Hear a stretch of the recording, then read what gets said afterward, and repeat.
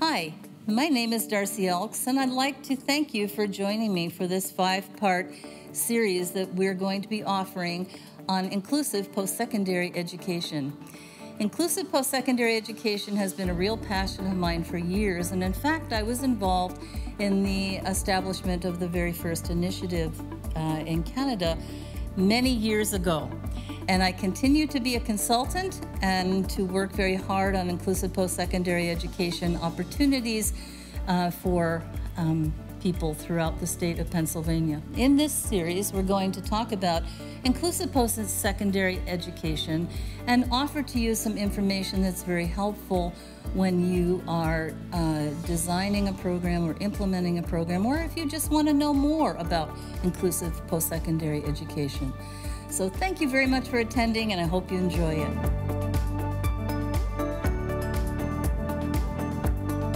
I'm going to share with you today some information that is very helpful in starting such initiatives to guide our efforts to establish, develop, and operate an inclusive post-secondary education program. This topic is also very personal to me because I have a daughter with an intellectual disability who was determined to go to university after she finished high school. And I will be sharing more with you about her story. But accompanying her on that journey as she attended university convinced me that the opportunity to attend university and college should be made available for all students. So this presentation, I want to start with a little bit of the history of inclusive post-secondary education. It's really interesting to contemplate that universities and colleges have been around for a couple of 100 years, and it's honestly very recently, about 35 to 40 years ago, that the idea of creating possibilities for people with intellectual disabilities to attend colleges and universities has taken place. And note that even today, although we've been working on it in this country and other countries as well, less than 5% of university and colleges throughout the United States have post-secondary inclusive initiatives and programs. Let me tell you a little bit about our consortium here in Pennsylvania. The consortium is funded from a federal grant that is called TPSID, which stands for Transition and Postsecondary Programs for Students with Intellectual Disabilities. Our purpose really is to promote and support. Promote and support what?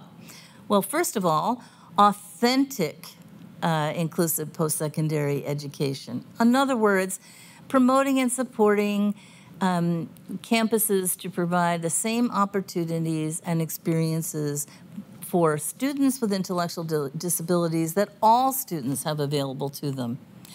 Promoting and supporting inclusion, where students are not only on campus and physically present, but truly participate and belong. Thirdly, the TPSID grant has assisted initiatives in our state that have been operating for a while to grow and be able to accept more students. And we've also assisted a number of initiatives to start up. In the state of Pennsylvania, the post-secondary higher education options for students has grown quite a bit. And I just want to show you this membership map. These are the members that are part of our consortium. In 2015, there were 3 programs in operation, and now our consortium membership is 29 universities and colleges with 9 programs that have been developed in the last 5 years of the grant. The options for post-secondary inclusive higher education are expanding across our country, which is really exciting news. And students with intellectual and developmental disabilities are starting to think differently about their futures. So instead of going to the segregated, congregated day programs or staying in high school through the age of 21 or just staying at home, students are embracing a vision of going to university and college and furthering their education. In Pennsylvania, Millersville University has developed actually a model program of inclusive post-secondary education, and the name of the program is Integrated Studies. And it started with one student very intentionally so that the founders could really learn how to support students well, how to help students to become embedded in university culture. And as well, the founders of this program wanted to make sure that they learned how students in integrated studies could in fact have an excellent education and be fully embedded in the university life. So from one student, this initiative now has grown to 35 students. It is important to understand that inclusive post-secondary education started about 35, 40 years ago in Canada with a vision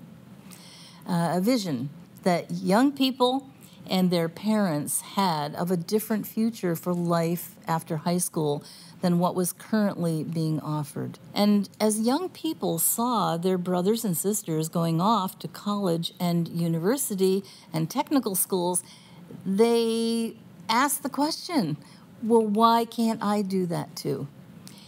And so together, young people and their families joined with some very progressive professionals and inclusive post-secondary education programs were started.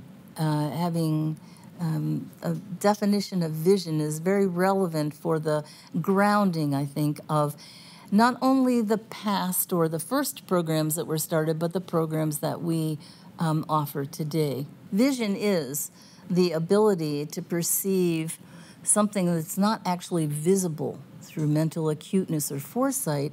It is indeed the power of imagination. And when those first initiatives started, they were in the imaginations of the young people and their families and the professionals and members of the university community who joined together to create those programs. They could actually see what did not yet exist. Or as Jonathan Swift puts it, they could see the invisible. And not only did they have the vision, but they had the dream, the vision, and a commitment to make that vision or that dream come true. So if we think about the definition here of vision, you can see how it's still very relevant for the work that we're doing today as we develop and establish inclusive post-secondary initiatives. We hope that this series inspires you to really grab a hold of that vision and that you really be excited and want to make a commitment to make this vision come true in many more different places. The vision of inclusive post-secondary education was rooted in dreams of a larger vision of a full, a meaningful, and inclusive life in all of the different life spheres. And this is, the kind of vision that most people have for themselves as they're starting out in their young adult life journey. So having a full, meaningful, inclusive life within your homes, where you choose to live, your neighborhoods, your relationships, your work, and not just a work life, but actually developing a career. Your personal growth and learning and development, your spiritual life, your involvement in your community, the ways you have fun, and the ways you express yourself creatively. This vision of having a full, meaningful, inclusive life in all of these different life spheres was absolutely radical back in the 70s when inclusive post-secondary education was first started. At that time, many people with intellectual disabilities were in institutions or in day programs or residential programs within their community, and they were not really thought of as being capable to participate in a variety of valued social roles within their within their communities and their societies. It wasn't even, part of a lot of people's thinking that people with intellectual disabilities would be able to work within the regular workforce, study within the regular universities and colleges and technical schools, that they would be able to participate in a variety of valued roles for having fun within their community. For example, being a member of the Y, being a member of a health club, being an active member of local governmental organizations and so forth. But there were advocates all the way along who held that vision, and slowly things began to change. So inclusive education began to become more a part of the school system in grades kindergarten through 12. Supported employment was developed, where we started to see people working within the regular workforce and engaging in many different kinds of work opportunities very successfully and contributing to the workforce. And people becoming members of community organizations and buying their own homes and living in their own homes. And this was all movement forward to really make the vision that I referred to a reality. Part of that vision, of course, includes inclusive post-secondary education.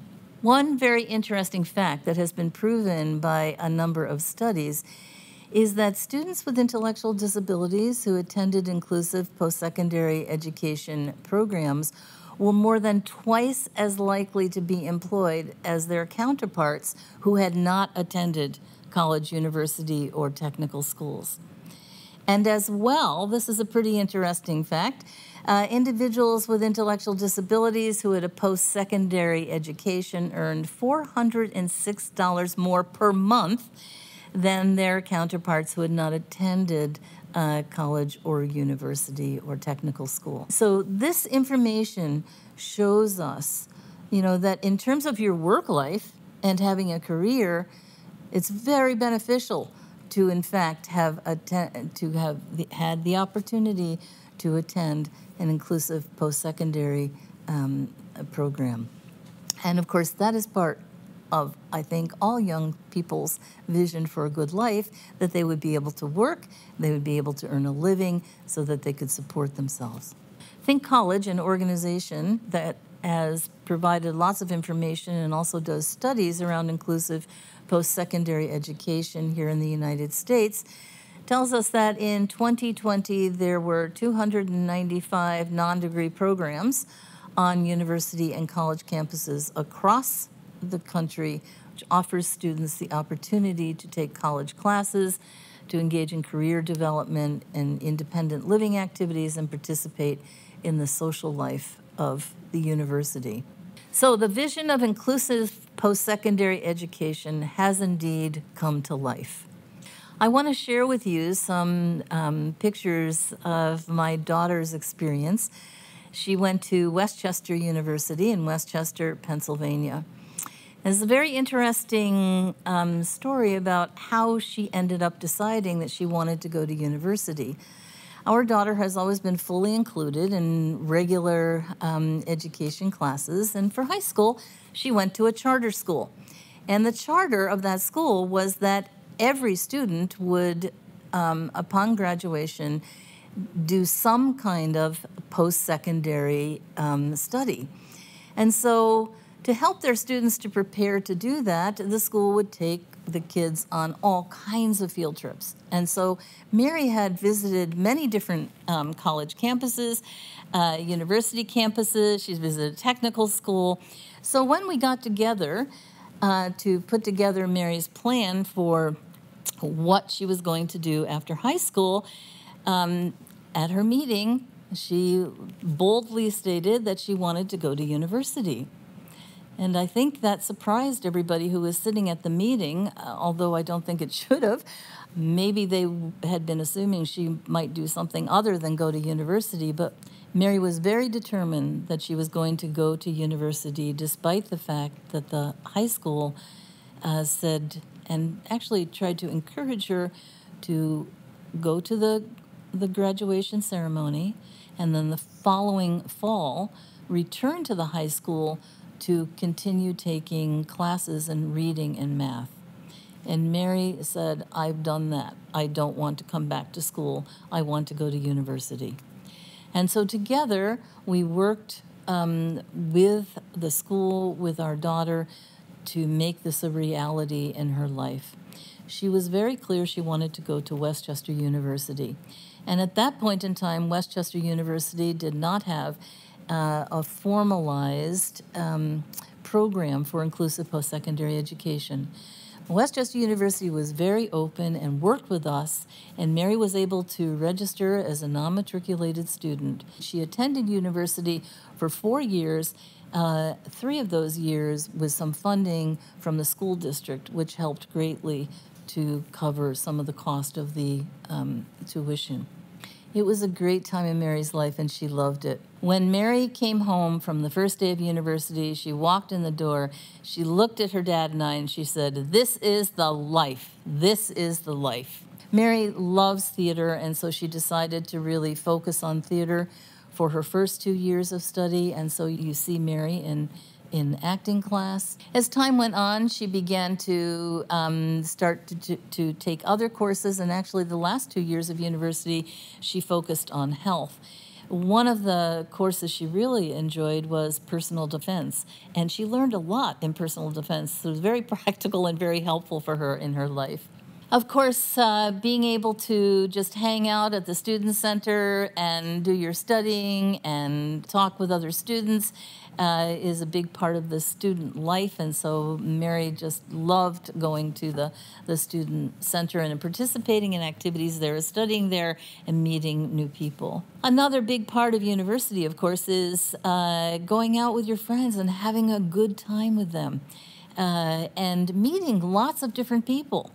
From all over the place who are interested in lots of different things. And so these are some of the friends that Mary made, and this was one of the nights that they were out on campus having a great time together. Internships, of course, are a very important part of the career path, and Mary really wanted to work in theater. And so along with her theater classes, she was able to get an internship at a local theater where she studied all the different components of theater. Mary at one point thought that she wanted to teach young children.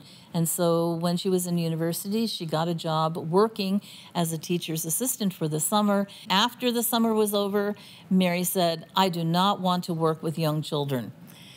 Well, that's part of your experience in life, trying different jobs, right? To figure out what you do want to do and what you don't want to do. Mary had several part-time jobs while she was in university. This is another job she had working for a small family-run organization that made and sold green products for the home and for the body. She learned how to make soap. She learned how to arrange soaps in order and to pack and label products to be mailed. She went to Whole Foods and on Saturdays and handed out samples of the different soap. And so she learned a lot of the elements, not only of making the products, but of businesses. Another part-time job that Mary had when she was in university was teaching and speaking and sharing her experiences in university and helping people to understand how much she had learned and grown, and how these experiences were helping her to move into her next step of life. Mary finished university when she was 21, and here she is at her 21st birthday, celebrating finishing university and launching into the next step of her young adult life. Now I want to share some photographs from Temple University of some students and their participation on campus. And as you're looking at these, and as you heard Mary's story, you might say, well, what's the big deal? All university students do this. Well, the big deal is that for years, the opportunities to participate in the ways that you're seeing on these slides were just not available to students with intellectual disabilities. So again, here you see the students studying and attending different cultural events together. These are 3 students who are studying music and dance. And then going out with your friends. You know, it's such a huge part of going to university, college, technical school, where you meet all different kinds of people. And you have lots of opportunities to do different things together and learn from each other. And this is, again, on Temple's campus with the mascot, the owl. And, of course, attending all kinds of social events on campus, like going to homecoming, going to the football game at homecoming. And, again, here's a picture of a student doing an internship. This is a student who's very interested in working in recreation or the sports area after graduating, so is now doing an internship with campus recreation. So this is the conclusion of the first module of this series. I hope that the presentation has encouraged you to think about the values and vision that really are so important to inclusive post-secondary education. In the next module, we will start to talk about how do we take the vision and values and put them into action.